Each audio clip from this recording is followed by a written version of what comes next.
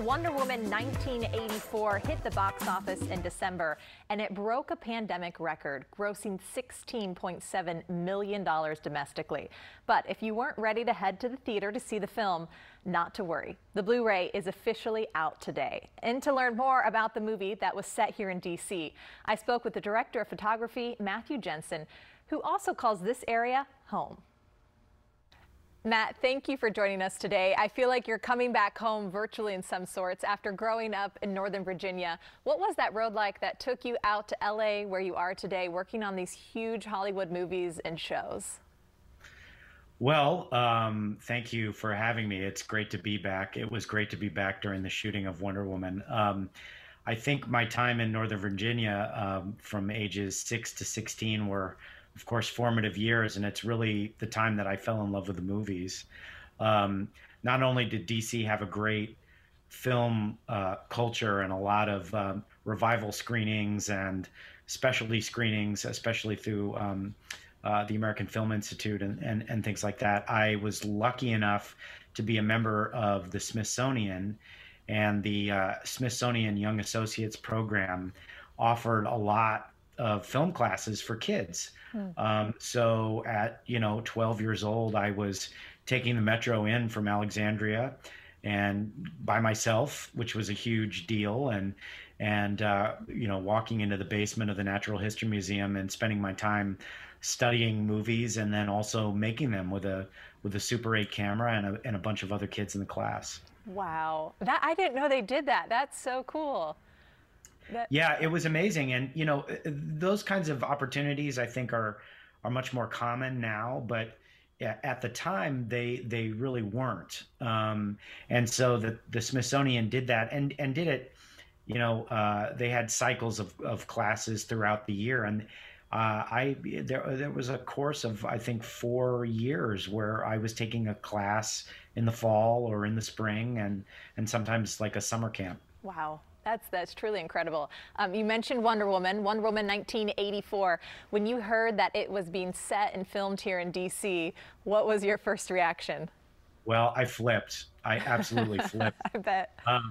Yeah, Patty gave me the script and said that we're going to shoot in D.C. And, I knew Patty had also spent some time in the D.C. area in her late teens and early 20s.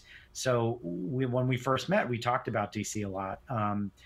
And the fact that she wanted to shoot in the district, I thought, wow, this is great. And then the next thing I thought was, how are we going to do this? DC is such a notoriously hard place to shoot.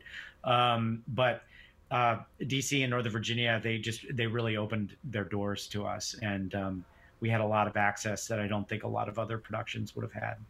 I was the traffic anchor here at the time when you were filming. I remember reporting the streets that you had closed down on certain days of filming. Was there one of those locations that you loved more than the others?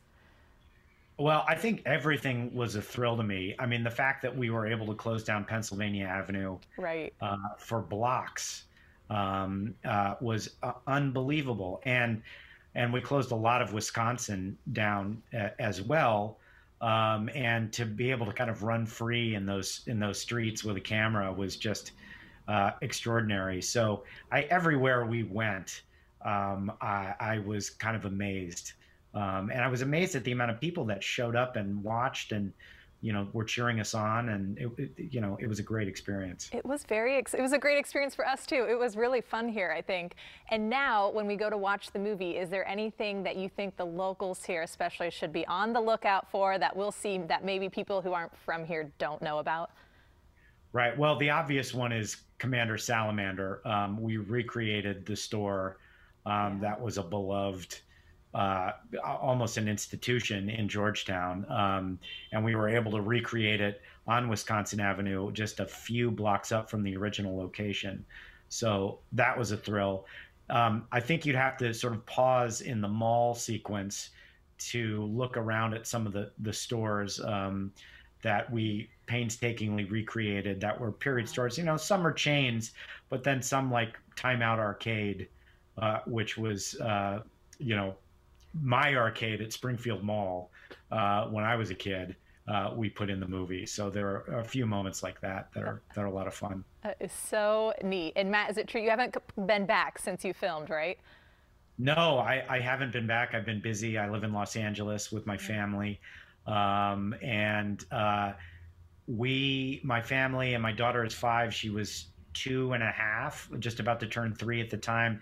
And we all talk about it, about what a great time we had coming back. And we want to go back to DC, and we want to walk the streets. And we rented a nice place in Capitol Hill, and I was able to walk to a lot of our locations, and they were able to come down and see the shooting. And so we had a great time. And I had forgotten how beautiful DC is, and all those walks early in the morning to set really reminded me of what a great city it is.